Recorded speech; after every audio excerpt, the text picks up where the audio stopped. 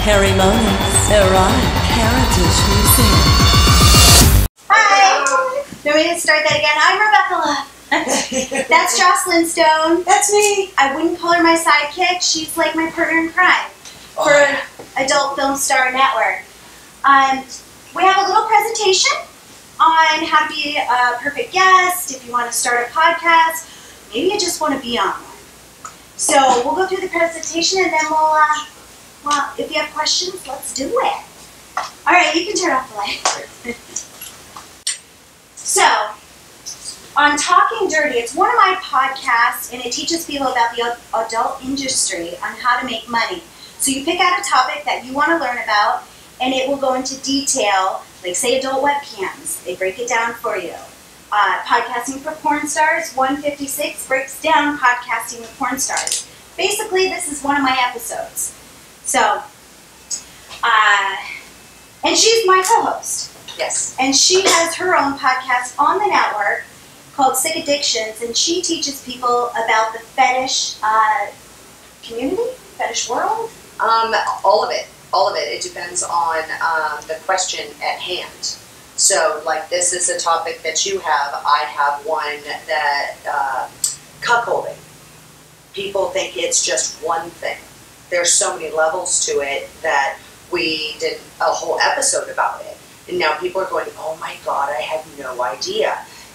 Exactly. That was the whole point of this episode and of the podcast. I'm not the end all be all of information, but if you ask me a question, I'm going to go find it for you. Yes, it's her opinion, and we try to keep it with education. There are like Demon Seed is Shock Jock.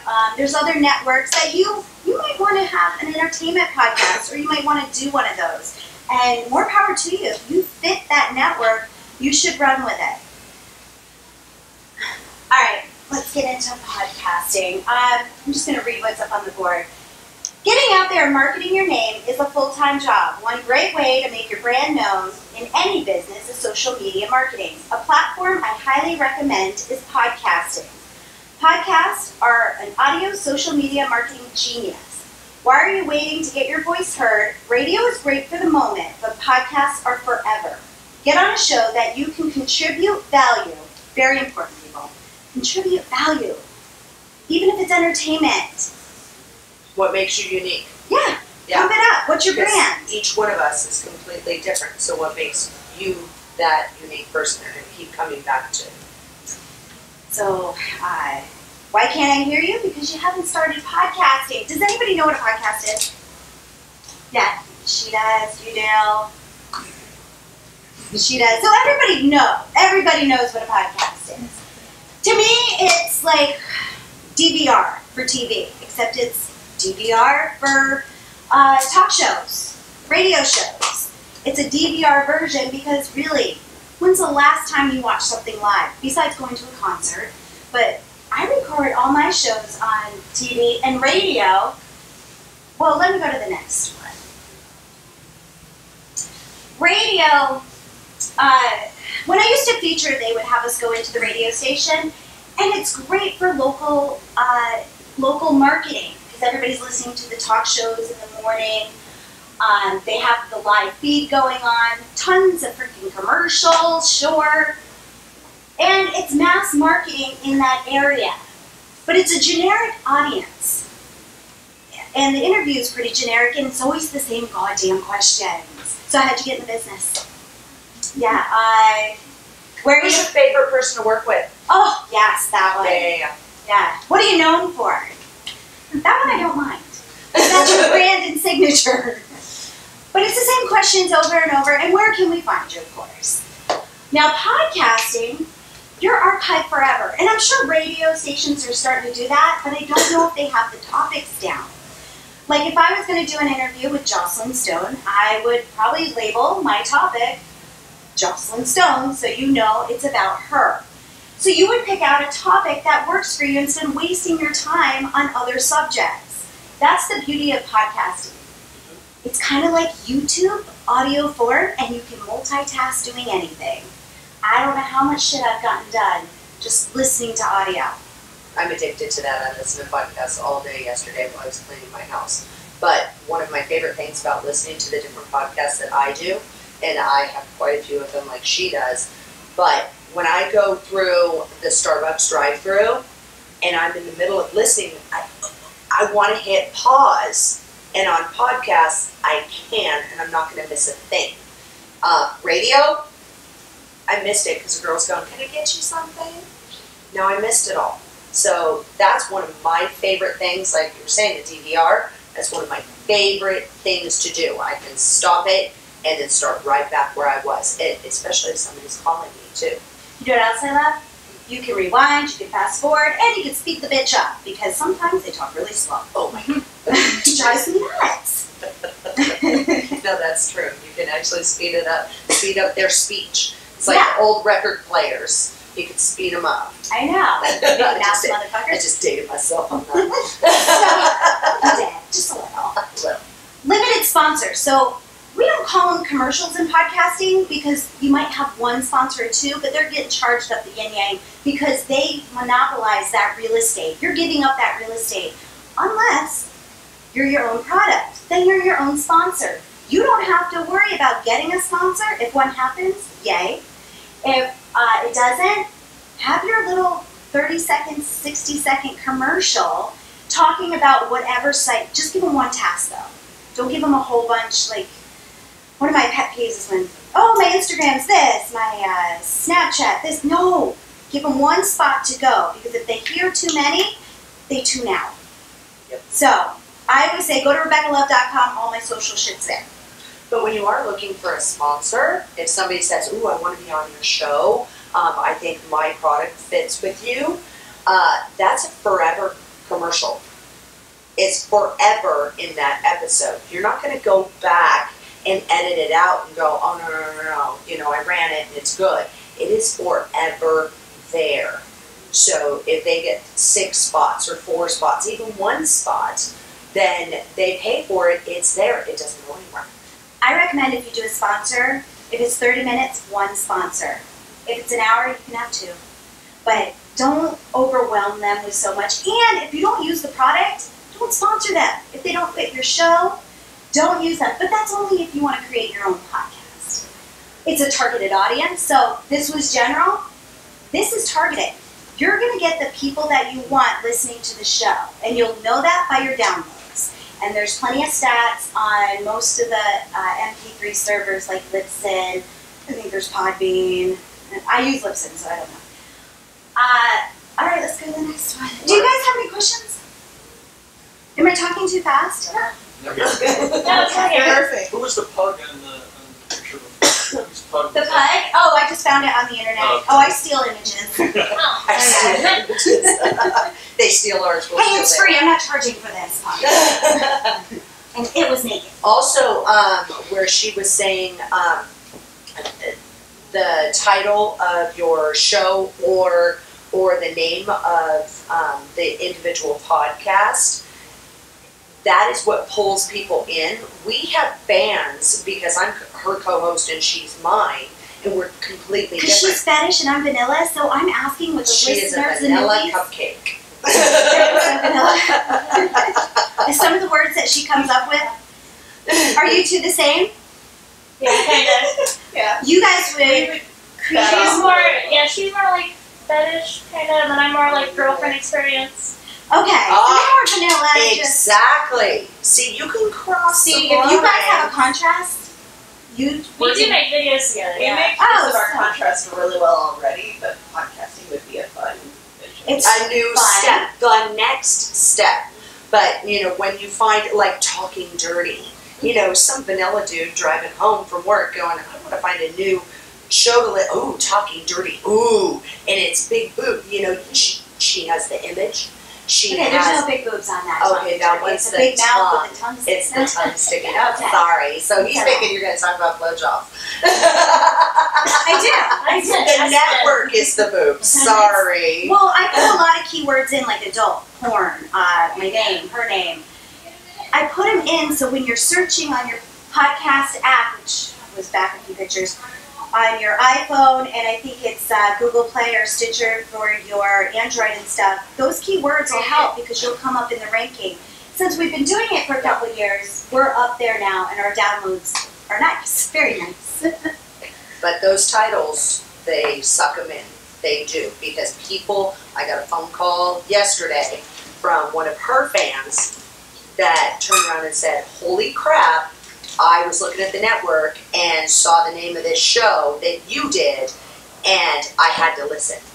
So, the name, catch them with the words. You don't even have to be dirty, because mine wasn't dirty. So. Dirty fucking title, though.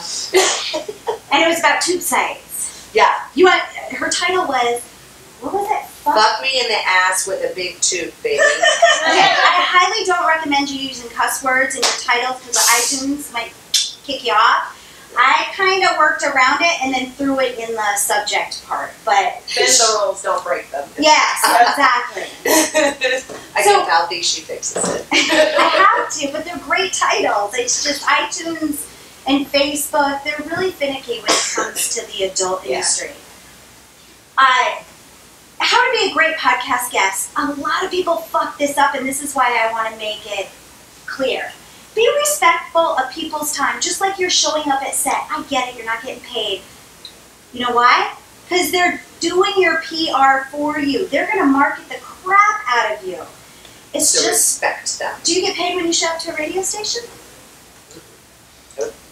So, and this will fit the audience you're looking for. Sometimes it doesn't, because sometimes you get podcasters, you got to do your research, because some of them aren't worth it, or they're just doing their baby steps. But if they have great audio, if they're respectful, I give them a chance. I didn't in the beginning. I really messed up a lot. And if you're not sure, this happened to me this morning. Okay. At about 8:30 this morning, I opened up an email and somebody's asking me, hey, I have this time slot open on Wednesday. Can you do it? Blah, blah, blah. I listened to, just jumped through because I can fast forward and rewind on the podcast. And it was very political. And I'm like, okay. Oh, it was political. Why are you asking me? So normally I get off on getting those Was it questions. Live from America podcast? Because they just hit me up for Wednesday. Maybe. Oh. Maybe. I gotta look. But it was very political, the stuff that I heard. It was the first time that I actually said, can you give me a general idea of the questioning? I'm all about doing it. What's his fan base? We could hit, 100,000 people because he's a political asshole.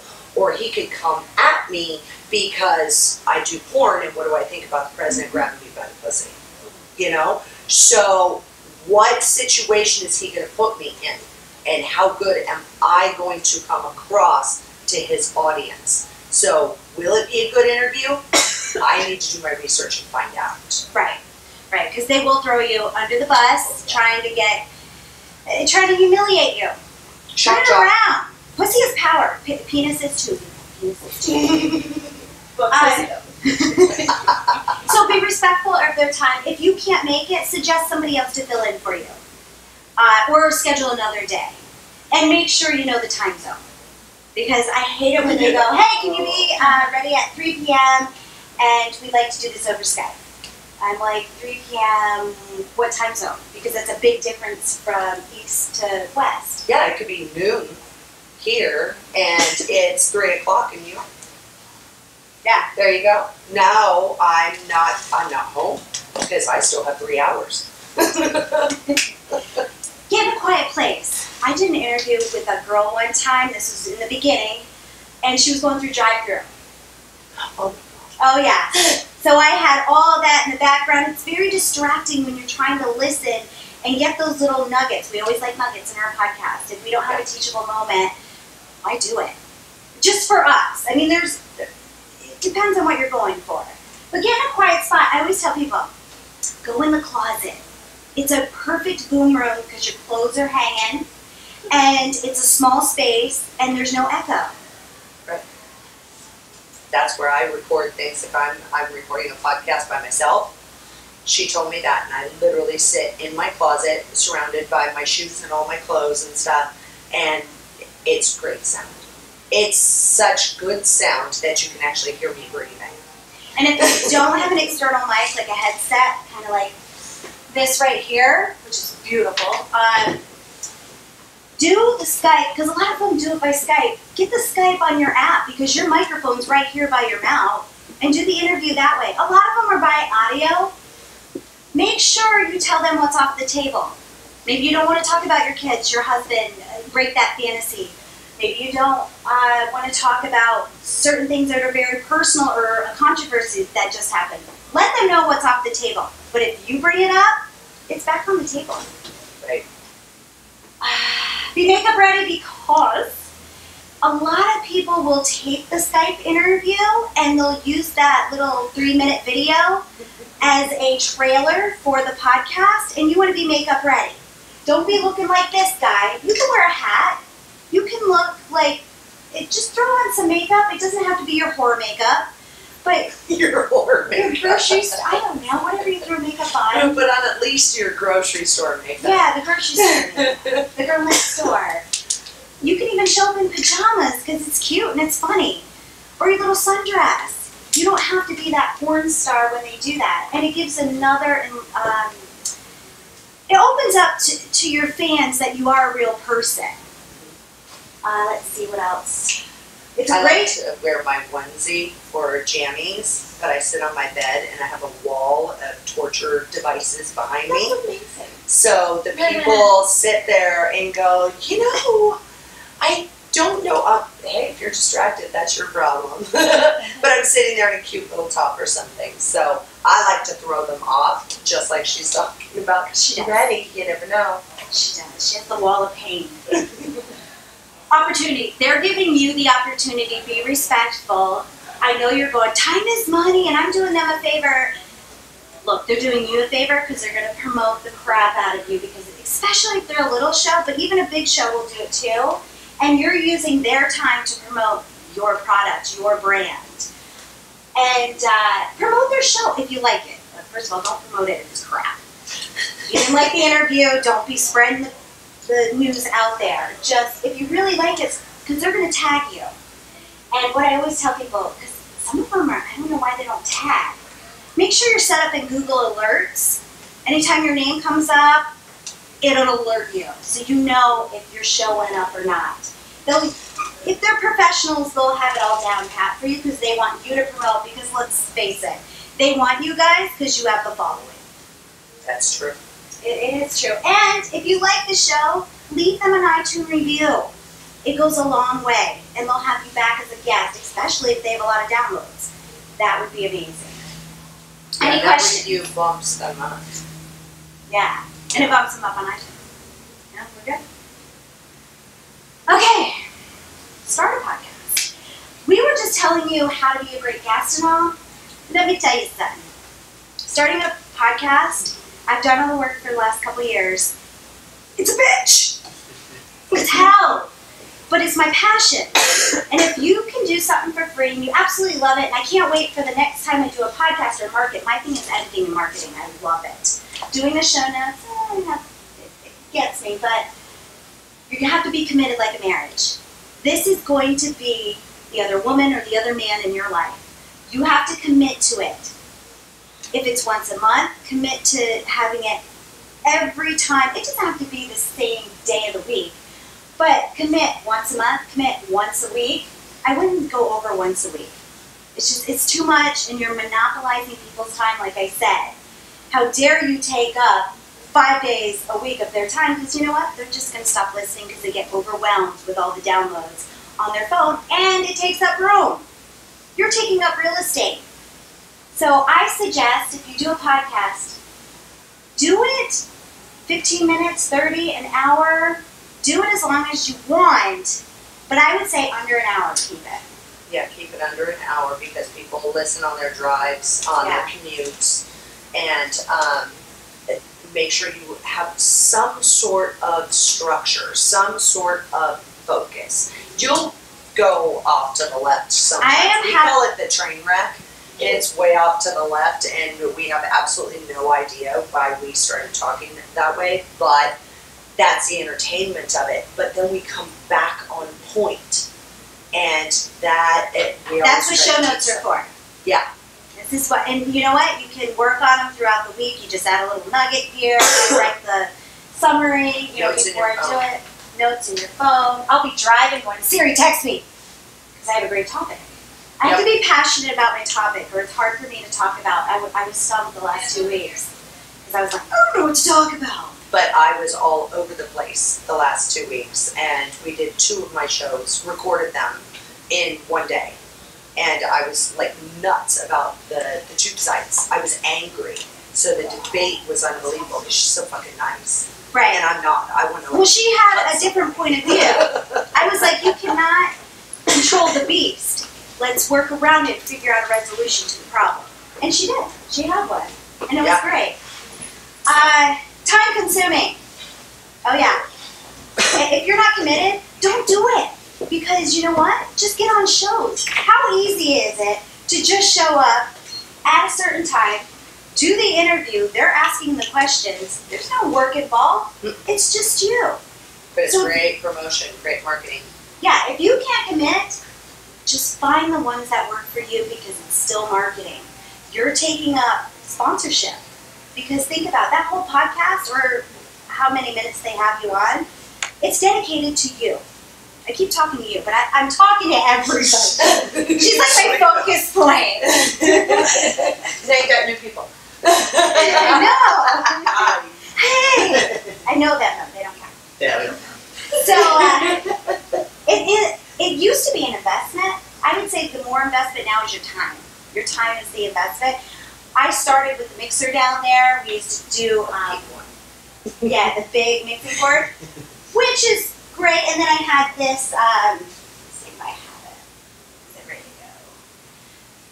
I have this. There are apps that.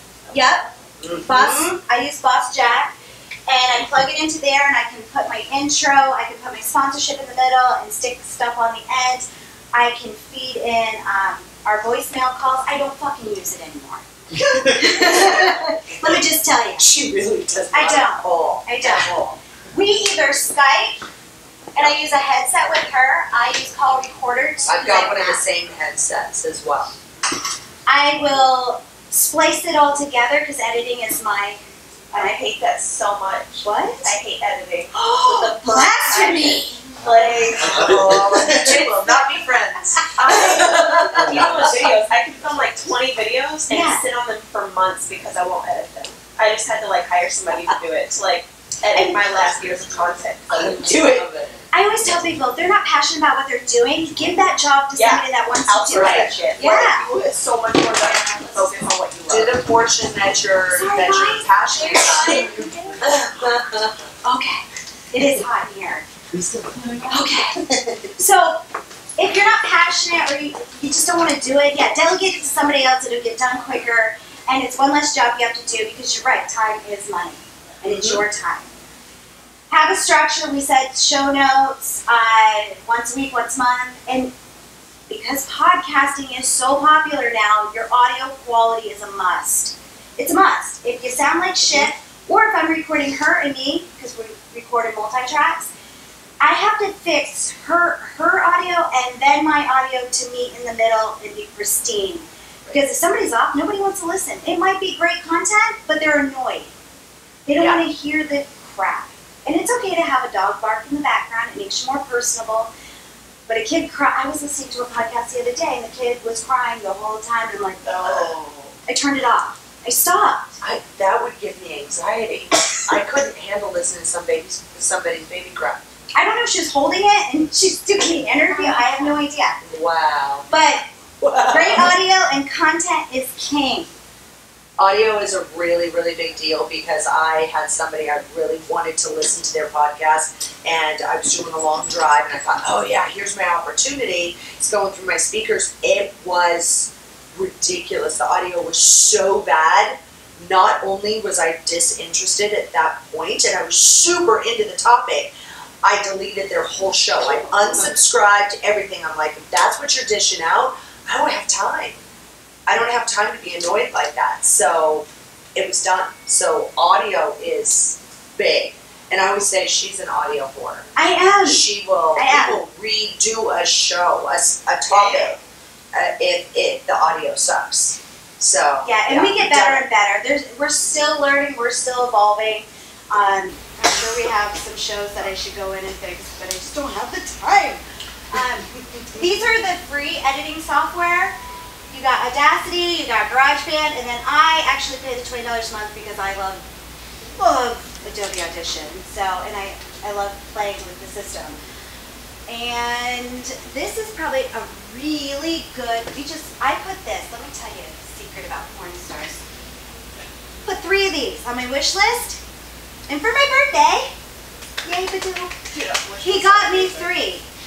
So when you want to start with this stuff, that's what you do. You put it on your wish list, and then they're intrigued because this is something that's personal, like, oh, what are you doing next? Microphones for what? And they go from there, and now they're like a super fan. They get this, and you're going to talk to them about them getting you the gift. And I also put this little bad boy. This is the, how do we say, Ron? H6.